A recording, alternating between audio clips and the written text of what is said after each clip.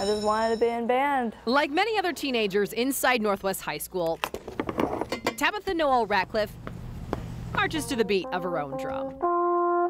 Didn't want to do choir, didn't want to do any of the other stuff, so I wanted to do band. Determined to master the French horn and mellophone, Tabetha's got a pretty good grip on how it all works. It's like the air goes in this way, but then there's all these tubings, and then there's blockages to the air. The way Tabetha does it is a little different than everybody else. Born with complete movement in her right arm, Tabetha's right hand and fingers didn't fully develop. My muscles are smaller, my bones are smaller, then, I don't have any bone right here. This wasn't enough to keep her from playing, but things got a bit trickier when she joined the marching band. It's a little bit more bumps up and down, makes it harder to play, and also it's just harder to balance. Little did she know that a fellow STEM classmate had the solution. It was an exciting challenge, and I was ready to get into it. 16-year-old Clark Strong didn't know much about the mellophone until a couple of weeks ago, when his robotics teacher told him about Tabetha. And she needed something that was able to support weight. This wasn't a school project, just a favor for a freshman. Because she's not playing this at a straight angle. Using the 3D printer he has at his house,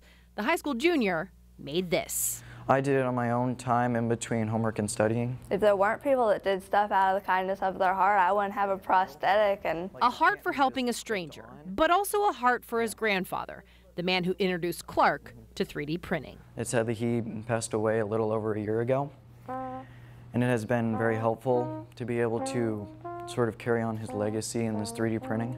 In Justin, I'm Ariel Placencia.